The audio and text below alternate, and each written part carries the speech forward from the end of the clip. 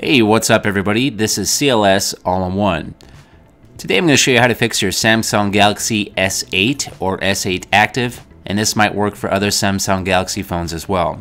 So what's going on with my phone is my LCD screen is not responding. The phone is not waking up. When I push the power button, nothing happens. The screen just remains black. And my phone is in a powered on state. It's just like my phone is stuck in sleep mode. And for this issue, I've commonly heard this referred to as the black screen of death.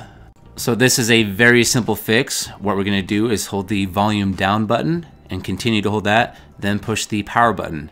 Now hold both of these buttons together for about 10 seconds. So I got about 5 more seconds to go. 3, 2, 1. And at the end of that 10 seconds, I did have a vibration feedback. You may or may not have that happen with your phone. So now my phone is rebooting, and it looks like my phone is back to normal. Now this has happened a couple different times to my phone, and I'm not sure exactly what's causing it. It seems to be a bug in the software for the phone. Now one thing that I have been doing, and it seems to be helping because it has not done it since, is I go to the settings, then device maintenance, then I click optimize now. And since I started doing this, my phone has not had this issue with going to the black screen. And I do perform this about once every 2 days with my phone.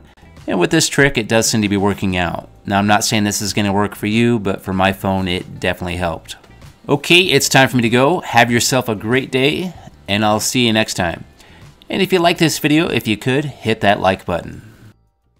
Hey everyone, thanks for watching. This is C.L.S. all-in-one. If you want to hear more from me, please like and subscribe. And to see more of my videos, just click any of these categories to see more.